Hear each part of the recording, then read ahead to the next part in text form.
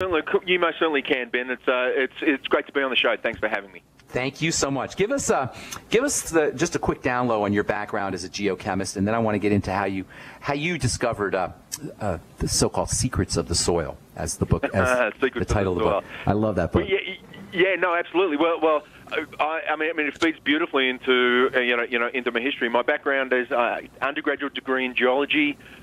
Spent 10 years working in the environmental field. In fact, in dealing with the opposite of what we're going to talk about today, which is an excess of metals and minerals in soils and at contaminated sites. So basically traveled around the world looking at contaminated sites, mining sites, industrial sites, and getting a feel for how minerals operate under those conditions.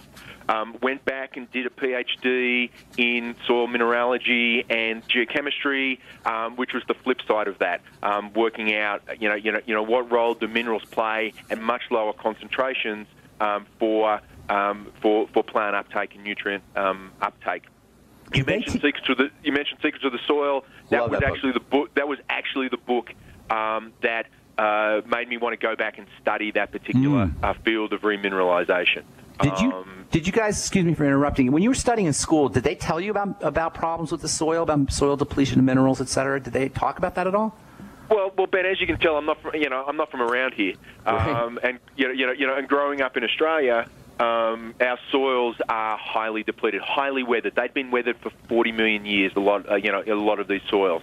So what had happened that just through the natural process of weathering and leaching, the minerals just get leached out. It's just a natural reaction of how the interaction between water and rocks. Which firstly form the soil, which we then grow the plants from, but then over time it depletes. And Australia is actually a very fascinating place to be studying mineral nutrition because it's very, very low, and the native plants in Australia have adapted strategies for actually living in these very low soil mineral environments. So yes, it was front and foresight in the work I was doing. Do Australian plants trap minerals more effectively because they're in soil depleted? They're growing in soil depleted soils. Yeah, so just talking about the native plants for a moment, the answer is yes. There is a group of plants called Proteaceae, which is a Banksia. You may or may not have seen them. They have a very fascinating root structure. Combined with a fungal community that helps them cycle very low phosphorus. So you'll find them so they're very indicative of low phosphorus environments. The other thing that in Australia the plants are they're evergreen, so they're constantly just dropping the leaves to get to get that cycling nutrient cycling going on in the plant in the soils, and obviously fire is a very important item in Australia or process in Australia, and the plants have developed very quickly how to get in there and take advantage of the nutrients that are suddenly released in a fire situation. So you get that very rapid succession, and it's really quite fascinating in Australia. You go within 3 or 4 weeks after a major fire has gone through, the place is already green again. Wow! So a good fire is helpful, in other words. Well, it is, but what it's done is it's released those nutrients that the plants can then take the native community can take advantage of. That's great. So fires, wildfires that we hear about every summer, and the natural course of fire, the development of fires is actually a good thing for the ecosystem, right? Yeah, so a lot of the natural fire systems are a much lower intensity, move through, clean out the understory, the underbrush, release the nutrients, get new growth going. So yes, that's important. The downside is that because we've spent, and this is true in Australia, not just here in the US as well, is that we've gone through fire mitigation or fire suppression, so that what happens is we get a fuel source that is built up. So when we tend to get a fire, it becomes catastrophic, and then obviously you throw the changing climate conditions on top of that as well.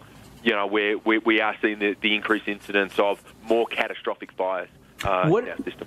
What are some of the most significant mineral deficiencies associated with depletion?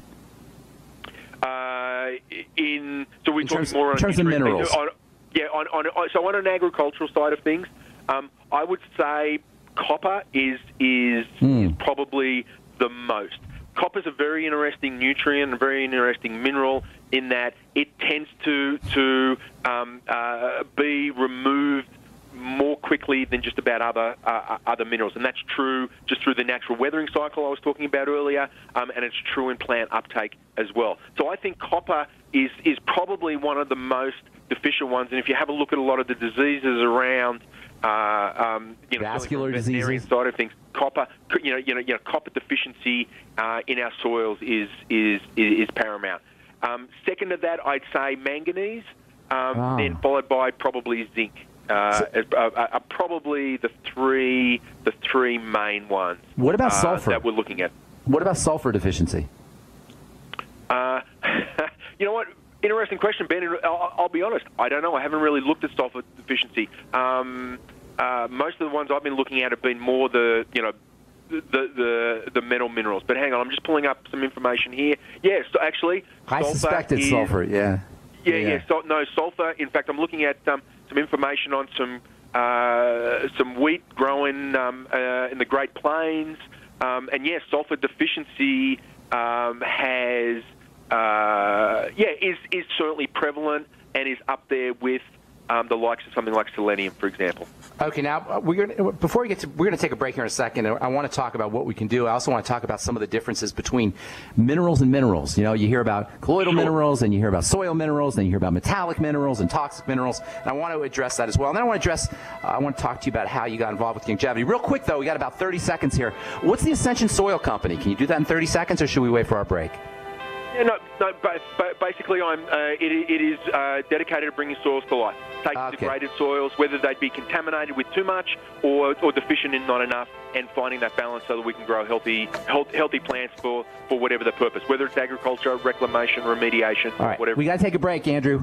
A little over a year ago, I began to do a lot of research into why, even if I had a pretty good-sized meal, that I was still starving. And my research led me to a well-known fact that most of the soils that we grow our crops on here in the United States and across the industrialized world are almost completely depleted of almost all of the key minerals and trace elements that our bodies need to rebuild themselves, fight off cancer, and be healthy. I then searched out the best vitamin and mineral company out there and discovered Longevity. The Longevity products are designed to give you the real nutrition you need, and once you've got that, you don't have to eat as much to be satisfied. I've lost 37 pounds in 2 months, simply getting the vitamins and minerals I need. Check it out for yourself. It's incredible. Go to InfoWarsTeam.com today and order your first canister of Beyond Tangy Tangerine Complete Multivitamin Mineral Complex Dietary Supplement. That's InfoWarsTeam.com. So we decided to upgrade the look of our home. Improve the curb appeal. We decided to add the look of stone to the exterior. We really like the stacked stone look. Yeah, but when I checked into the price, it was ridiculous. No way could we afford it. Then a friend told me about Genstone. Genstone. Genstone comes in lightweight panels made of polyurethane. They've actually engineered the hassle out of installation. No mortar, no mesh. It was easy. Even I could do it. We just screwed the panels to the wall and it looks like stone. I mean, it really looks like stone. Yeah, from the box to the wall in minutes. We love the look of our home now. And Genstone is durable, comes with a 25-year warranty, and offers additional R value for insulation. If you want the look of stone at a price you can afford, call Genstone at 855-955-STONE. Trust me, you'll save money. And you'll love the look. 855-955-STONE. That's 855-955-7866. If you need to say happy birthday, happy anniversary, thank you, or simply I'm thinking of you, ProFlowers.com is the key. ProFlowers has stunning bouquets, like the best-selling 100 blooms for $19.99. Plus, ProFlowers will include a glass vase for free. Sending someone a wonderful surprise of beautiful flowers sent fresh from the fields is easy. Choose the bouquet you like, pick the delivery date, and each order is 100% guaranteed. Plus, all bouquets from ProFlowers are guaranteed to last at least 7 full days. Beautiful, fragrant flowers, picked fresh and sent to your loved one for lasting enjoyment. To get this incredible savings and send someone 100 gorgeous blooms with a free vase for $19.99, Go to proflowers.com. Click the blue microphone in the top right corner and enter code PLOW. That's proflowers.com. Click the mic and enter code PLOW.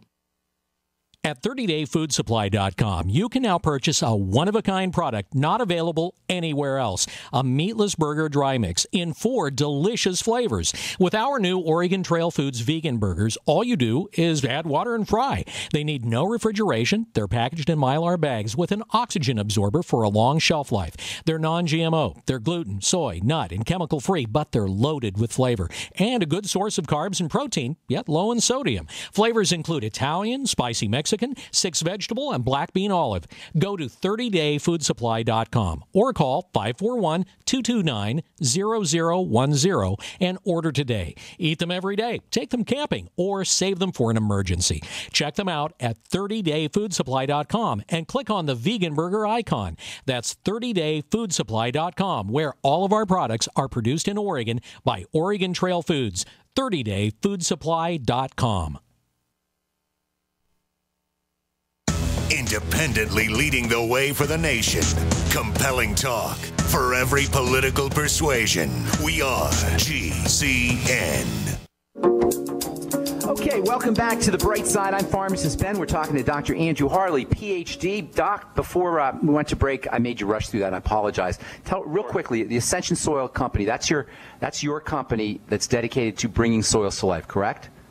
That is correct. Okay, good. And at both ends. Where I deal on the deficiency side, but I also deal with on the excess side. And so, cleaning up contaminated sites, mining sites, things like that. So, as well as the agricultural side. As a consultant, you're talking about, or helping spread the word? As a consultant, yes. I see. Okay, good. Okay, so you hear this all the time if you're doing longevity, and we'll talk about your involvement with longevity here in a minute. But we hear this all the time about, there's toxic minerals, and my doctor told me there's aluminum, and and I talk about this all the time in the program. I get sick of even talking about it, to tell you the truth. Sure. The difference between minerals and how not all minerals are the same. There's metallic minerals, and there's colloidal minerals, and there's soil. There's microbial and biological minerals of sorts, I guess you could say. Real quickly, like from a PhD point of view, what is the distinction between so-called metallic and toxic minerals and colloidal minerals that have been manipulated by plants and by the soil?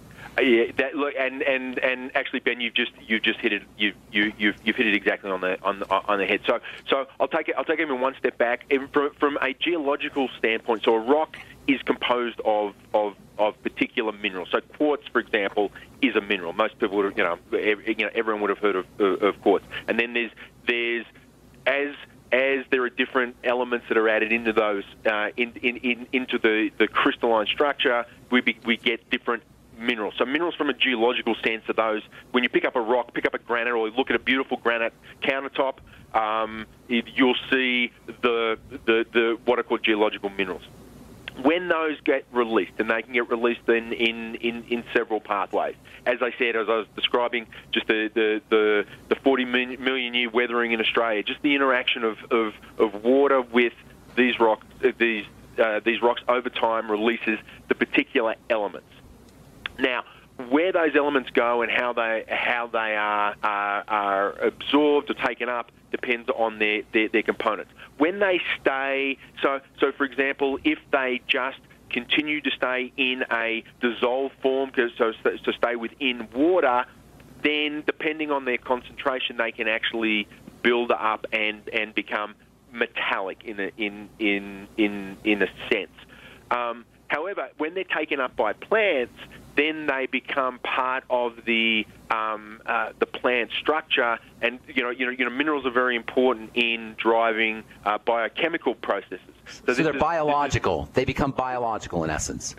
That's correct. So this is where you're turning geology basically into biology. Nice. And that's essentially the process. Now, interestingly enough, there was a fascinating piece of work that was done in Wisconsin, I believe, where they were dealing with infertility, and that they were by adding manganese onto the pasture, the plant was taking up the manganese, and the infertility in the cows was taken care of. being the smart scientists that we are, this is, oh, well, we can, we can miss putting it out. We can avoid a step.